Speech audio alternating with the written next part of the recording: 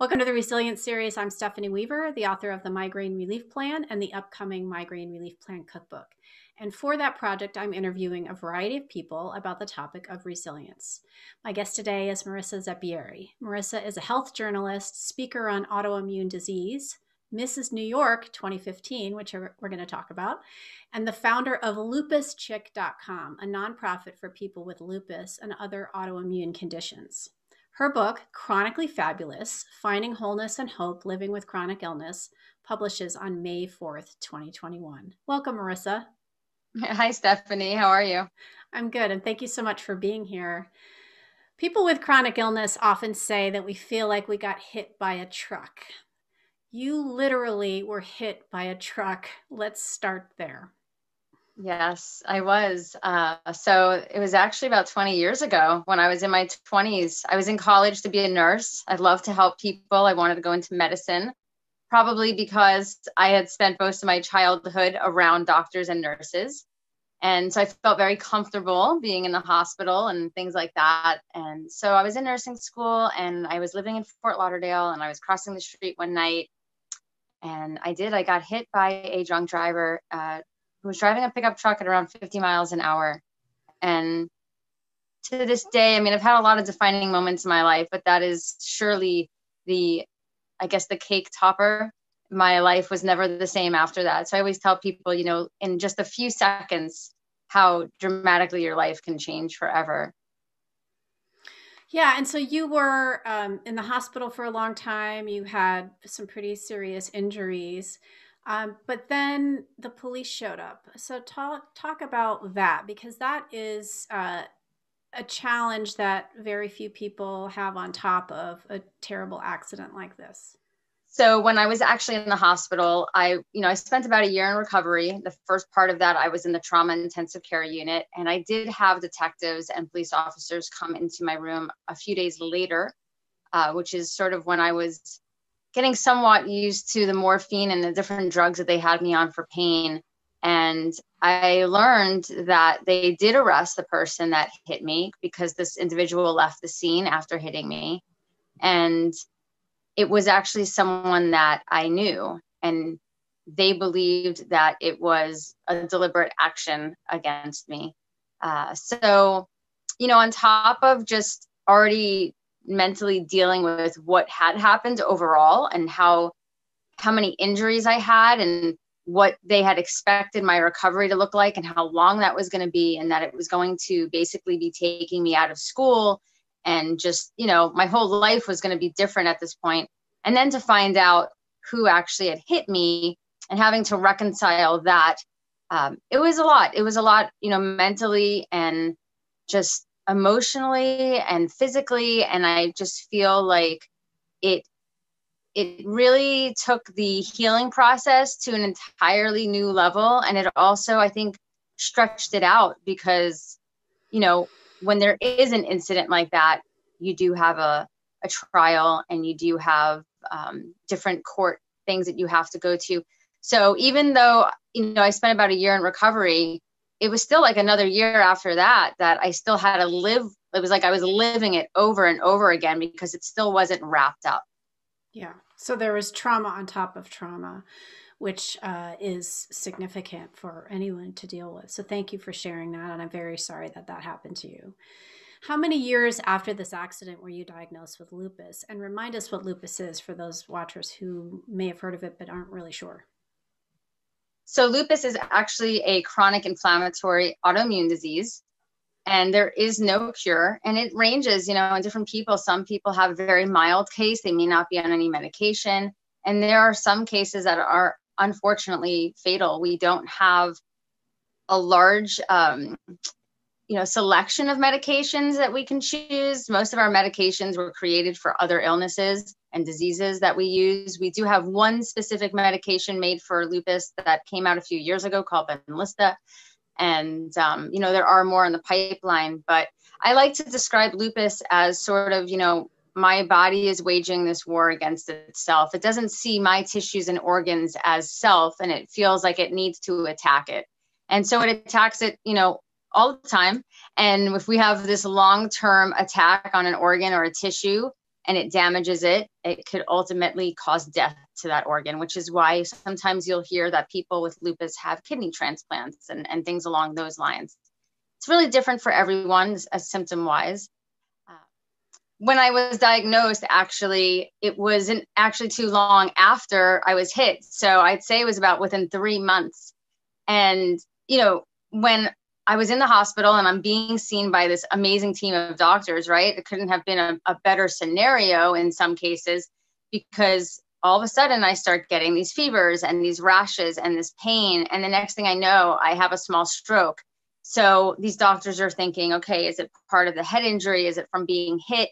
And then all these tests start being run, you know, is the fever from an infection and whatnot. And then we get consults with infectious disease and rheumatology. And in 3 weeks, I have this diagnosis of systemic lupus.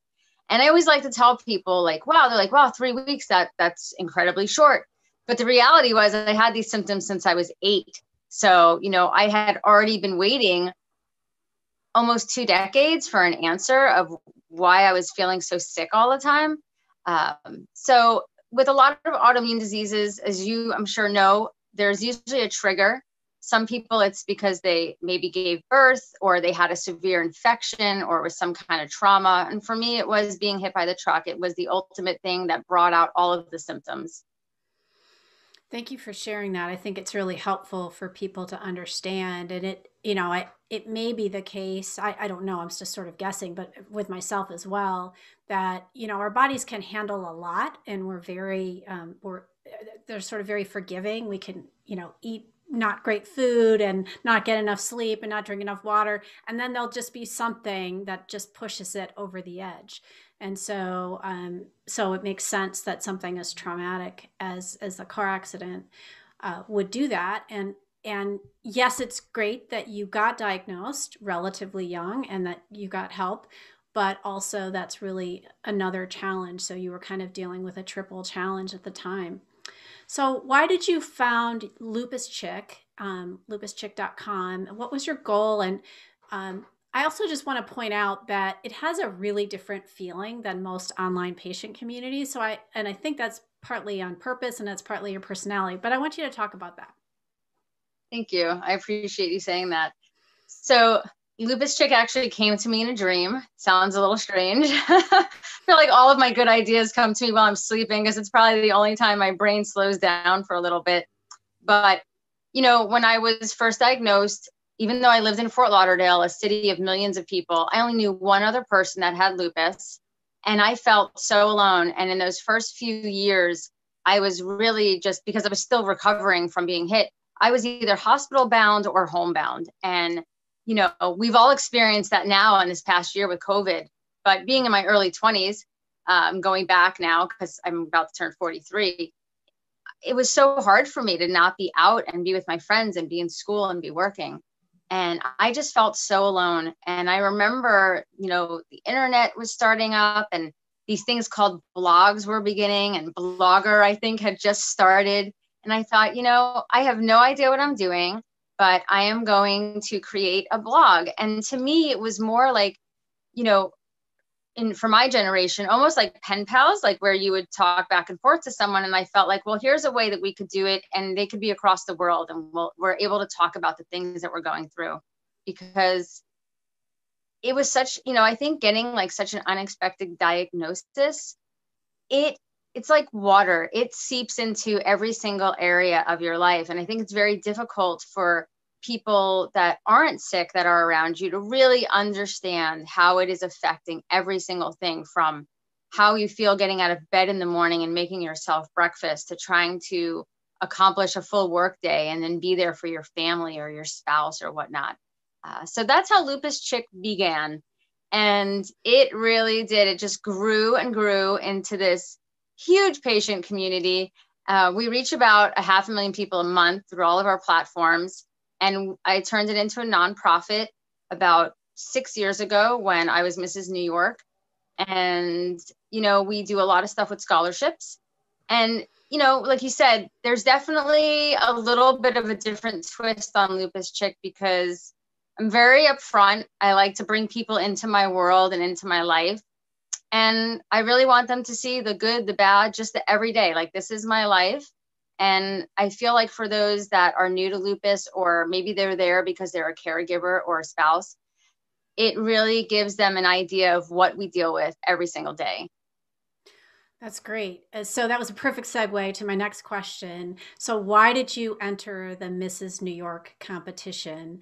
And you also won it. So that's very cool. Tell us about that.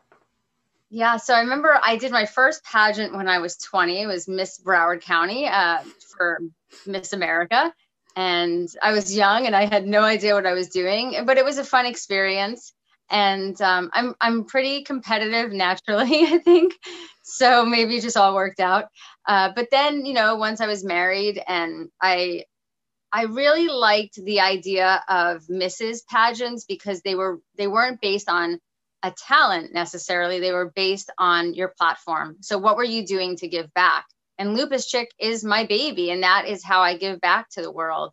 And I just thought this is an amazing way to bring more awareness about lupus, because the reality is, most surveys, 60 to 70% of people that you ask have never heard of lupus or do not know what it is, or they misunderstand it. They think it's contagious. They're just not aware.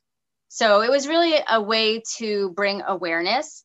And it also gave me that push I needed to turn it into a nonprofit, which is how I was able to do, give away scholarships, which is something that was really important to me, because something I hear a lot, especially with women, is when they're diagnosed, say in their 30s or 40s, they're no longer able to do the job that they were originally trained for in college, or they have to figure out a way to work from home. And so our scholarship is for whether they're going to college or a certification program or a trade school or whatever it is, but it's just a way for them to be able to support themselves, which I think is really important with a chronic illness. That's fantastic. So how do you define resilience?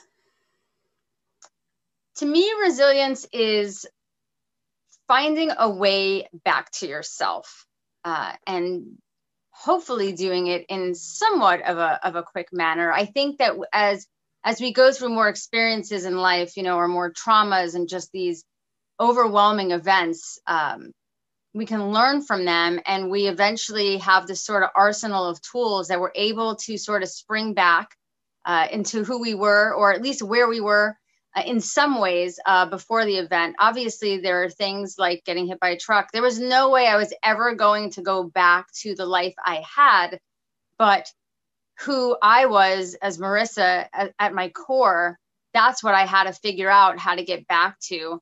So basically, if everything is taken away from you, who are you with nothing? And that's what I think is really important to figure out, because that can carry you through any event that comes later on in life. What are some self-care resilience strategies that you use to take care of yourself? When it comes to self-care, I love music therapy. I love art therapy. Those are probably two of my favorite things. I definitely need some quiet time.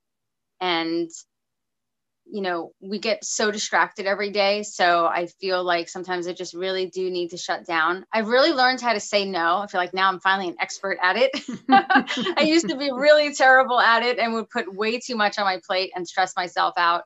But I think with like resiliency techniques, just learning some stress techniques for you of how to reduce it in ways that you enjoy. Like I love yoga. So that's a way. And I love prayer, and meditation. So those are ways for me to calm down.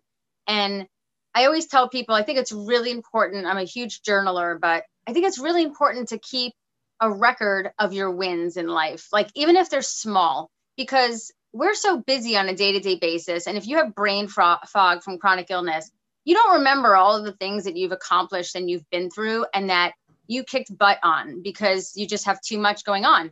But when you can look back at a list and say, wow, like I remember when I did this and that felt amazing. And I'm really proud of myself.